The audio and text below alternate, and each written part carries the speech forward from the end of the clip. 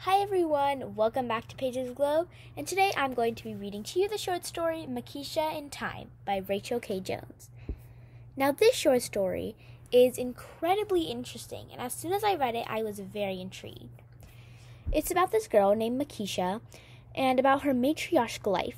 Basically, she's pulled from the present at any given time, and she'll be sent to live lifetimes scattered through the past. And when she dies in those lifetimes, she'll return right back to her age and the moment that she first left in. Now, her exploits in the past are so fascinating, and honestly, they feel real. It's a fantastic story about erasure and triumph, and honestly, it's one that I've been thinking about all week. This story is incredibly interesting because not only does it talk about all of Makeisha's adventures, but it also talks about her frustration because she's so intent on the lifetime that she's living in the past that most of the time she isn't able to focus on her actual life or her present. And she feels extremely annoyed because when she looks back to see what people found about her past lifetime, most of the time her work is covered up by men, specifically white men, and it's extremely frustrating. So not only is the story incredibly interesting from a sci-fi perspective, it's also really interesting from a historical standpoint because it is probably true that there were many women who did things, and rather than being credited for their work, men took the credit. In fact, there have been tons of times when this has happened, and it's really important to call them out, and Racheal K. Jones does a beautiful job of that. Also, the story is really interesting because Makeisha, the protagonist, isn't interested in the present anymore. She's more interested in what's happening in the past, which normally isn't a good thing because that's not her real life. And if she gets rid of her actual life, then she can't just go back like she could with past lives. This is definitely an interesting book, and I really wish that this story was more popular. Now, Racheal K. Jones is a very interesting person, but unfortunately I could not find much information about her. I do know that she grew up in various cities across Europe and North America and picked up 6 languages, and she acquired several degrees in the arts and sciences. Now she writes speculative fiction in Oregon. She is a World Fantasy Award nominee and a Tiptree Award honoree. Her fiction has appeared in dozens of venues worldwide, including multiple years' best anthologies, Lightspeed Magazine, Beneath Ceaseless Skies, Strange Horizons, and all 4 Escape Artists podcasts. You can also follow her at Twitter at @Racheal K. Jones. Without further ado, let's get on with the story. Makeisha in Time by Racheal K. Jones. Makeisha has always been able to bend the 4th dimension, but no one will believe her.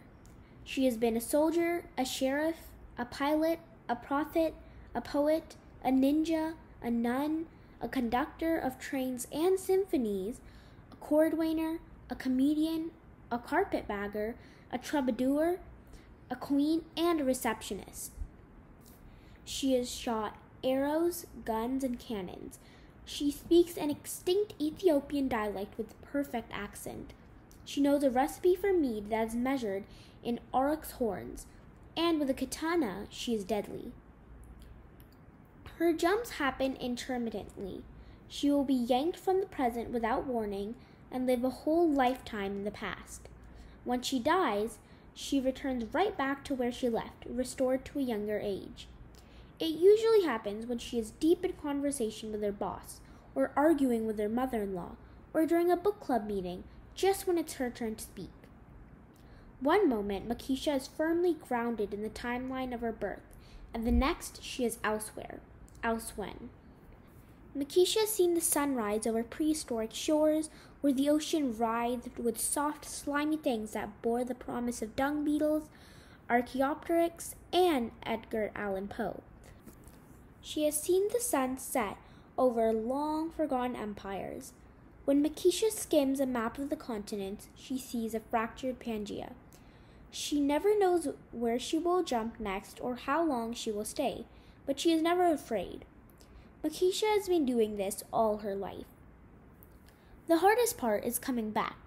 Once, when she was 12, she was slouched in the pew at church when she felt the past tug. Makeisha found herself floundering in the rolling ocean of the Mediterranean, only to be saved by Moorish pirates who hauled her aboard in the nick of time. At first, the bewildered men and women treasured their catch as a mascot and a good luck charm. Later, after nearly 10 years of fine seacraft and fearless warfare, they made her captain of the ship. Makeisha took to piracy like sheet music. She could climb ropes and hold her grog with the best sailors, and even after losing an eye in a gunpowder explosion, she never once wept or wished herself home. The day came when, at the Pasha's command, she set sail to intercept Spanish invaders in Ottoman waters.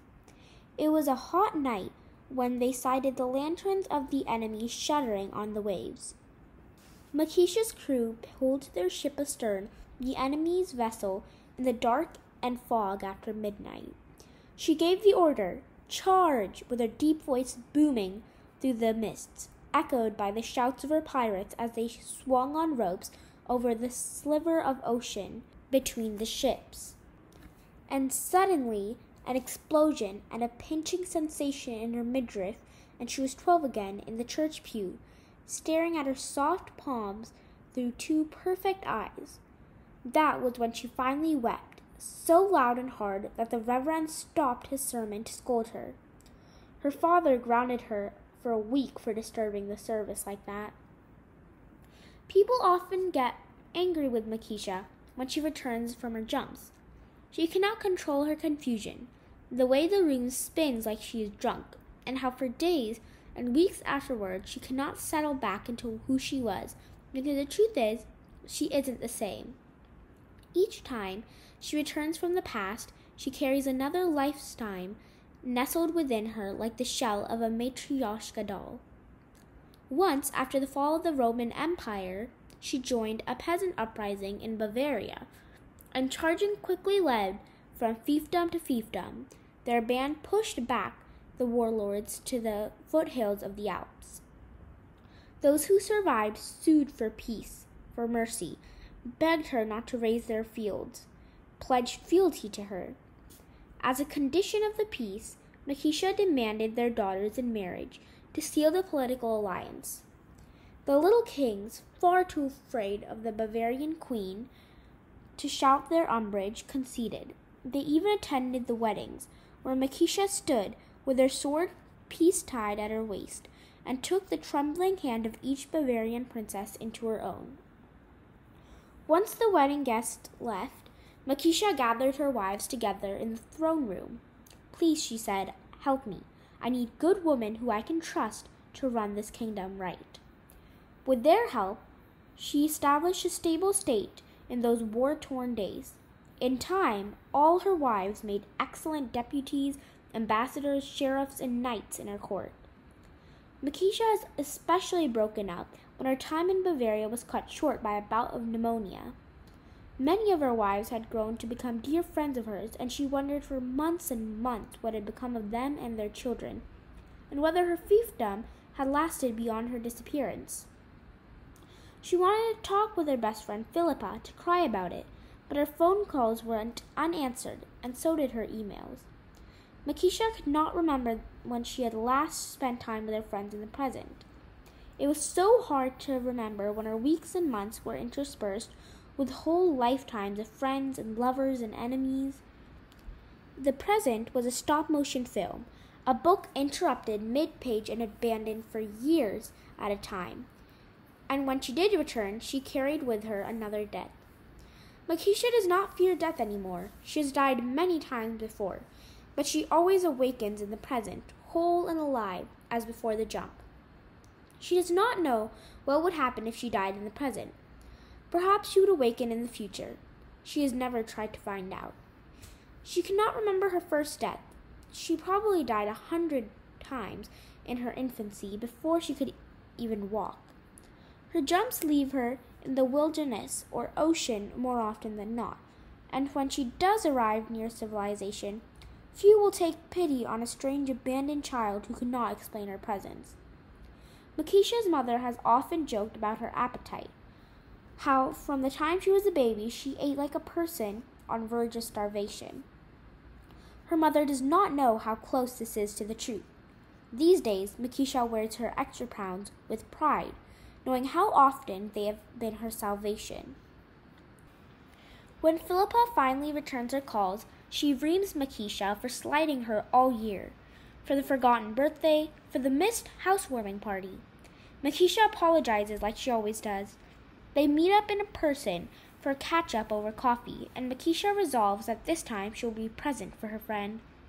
They are deep in conversation when she feels the tug, just as Philippa is admitting that she is afraid of what the future may bring.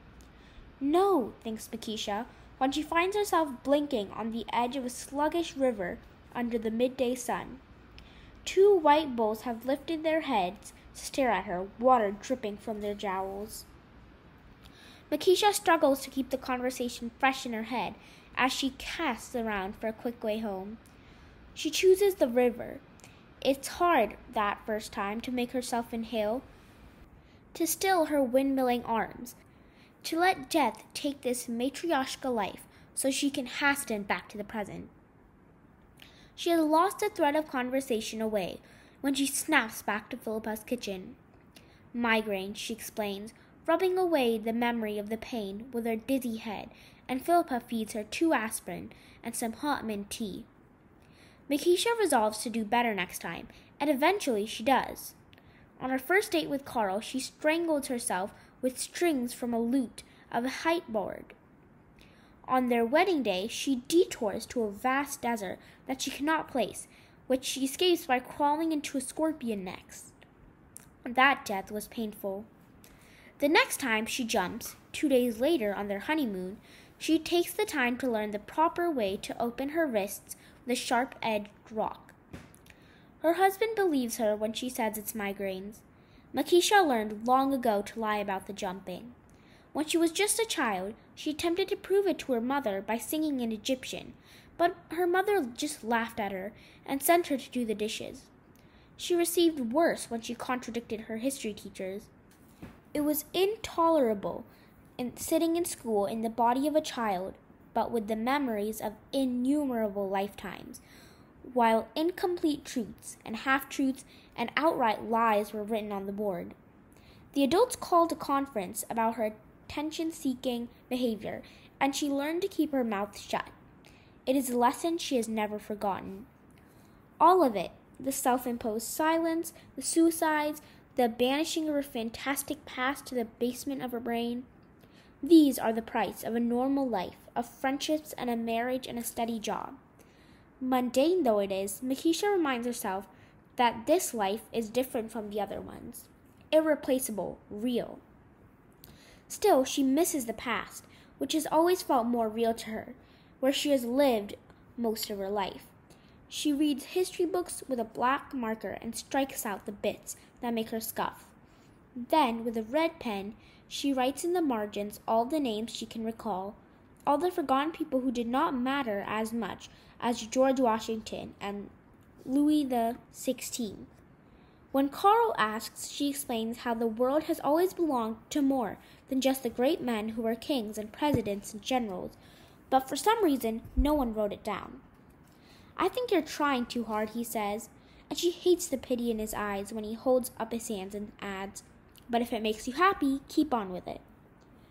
One day, as a surprise, her husband drove her 4 hours to a museum hosting an exhibit on medieval history.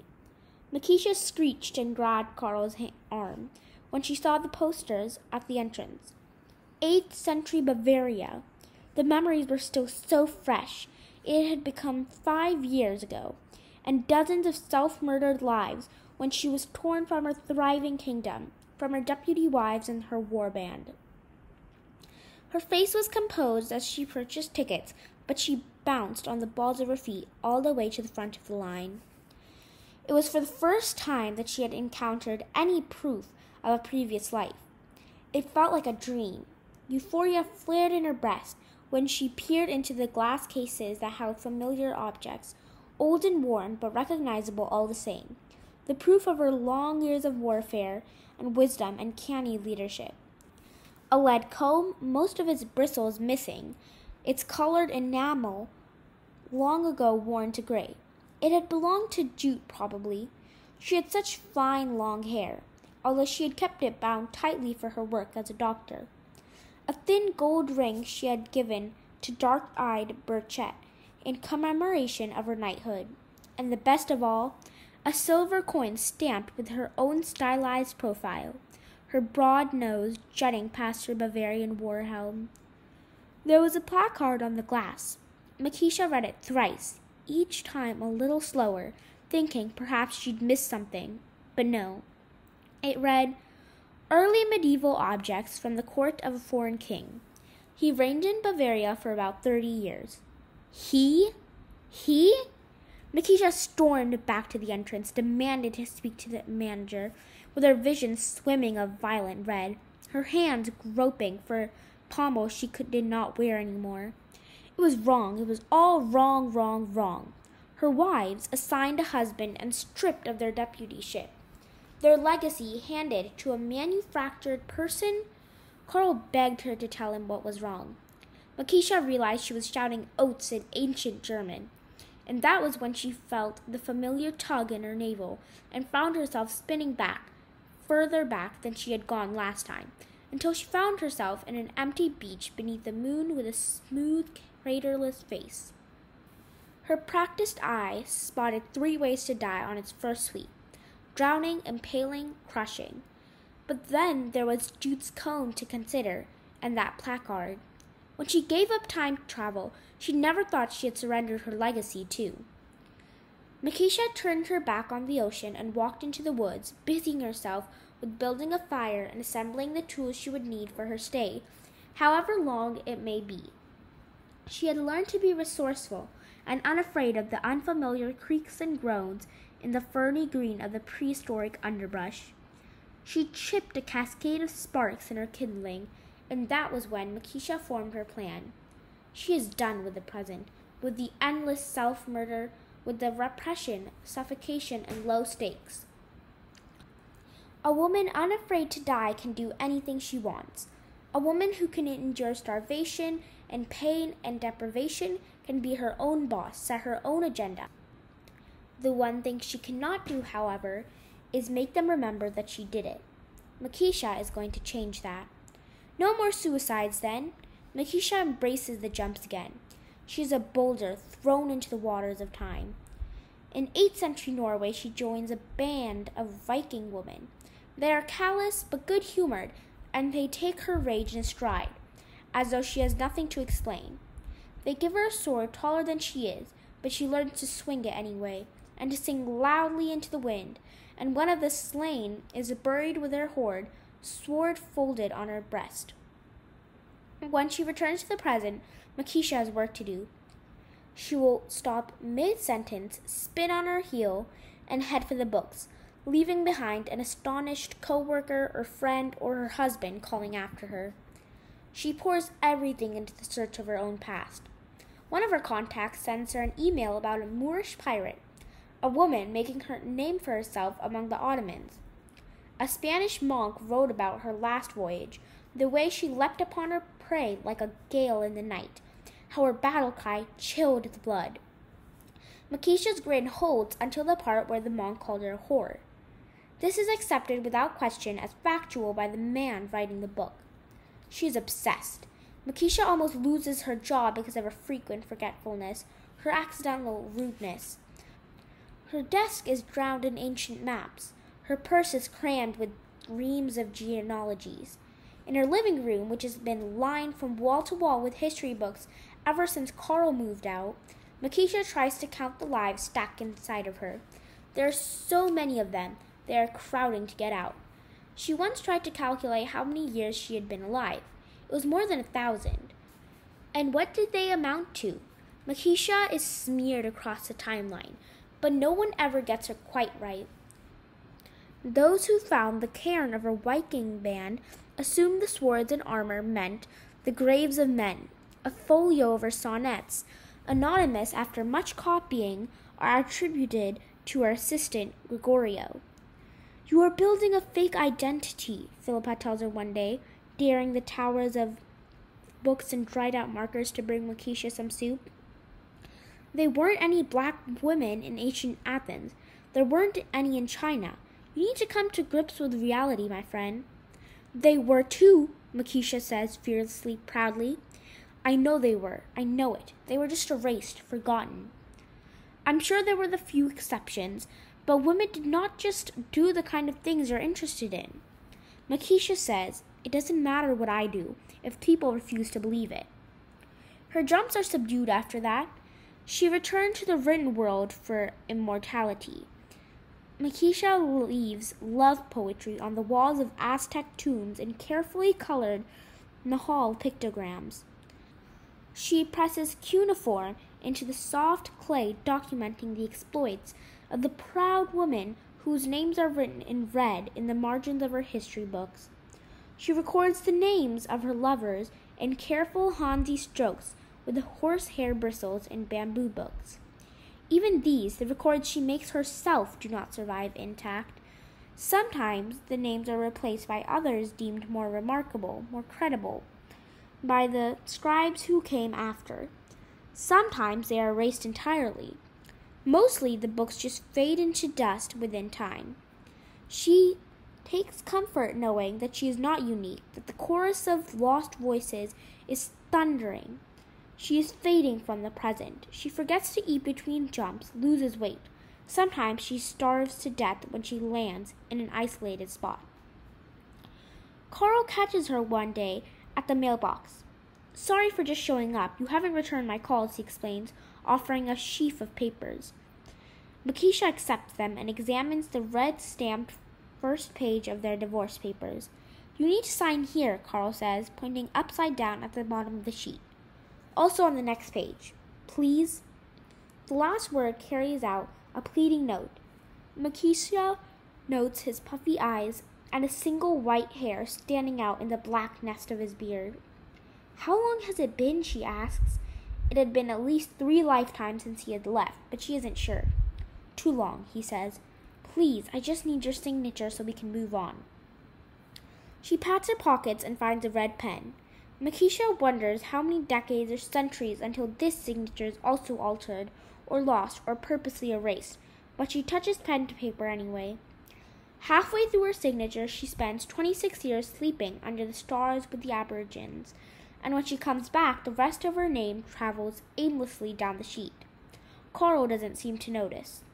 After he leaves, she escapes to India for a lifetime, where she ponders whether her time travel is a punishment or purgatory.